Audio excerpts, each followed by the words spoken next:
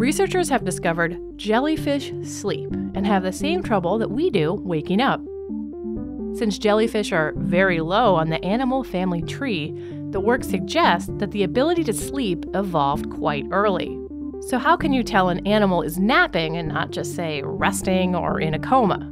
For one, we are unresponsive to gentle nudging or sounds, but wake up immediately if we fall out of bed or hear a loud enough noise. If we cut our sleep short, we are groggy the next day and sleep more soundly when we finally do get back to bed.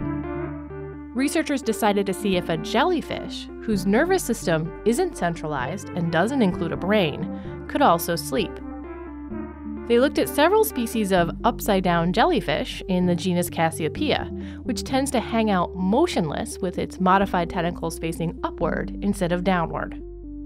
Like corals, but unlike most jellyfish, Cassiopeia host algae in their bodies that help supply nutrients. They pulse their bells once per second, keeping water flowing over their bodies to sweep in food and clear away waste. The researchers monitored the pulsing of 23 animals day and night for almost a week. During the day, the jellies pulsed about 60 times per minute. At night, the jellyfish slowed to about 39 pulses.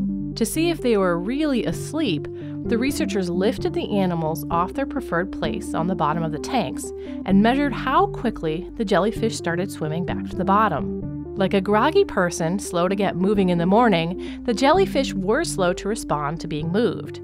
But they did wake up. If they were lifted again 30 seconds later, they swam immediately down to the bottom. Finally, when some jellyfish were deprived of sleep, they were not as active the next morning, but they did recover the next day. That sleeping evolved in these animals suggests that it's not just brains that need sleep, but that individual nerve cells may crave it as well. It might also mean that sleep was present in the very first animals to exist on this planet.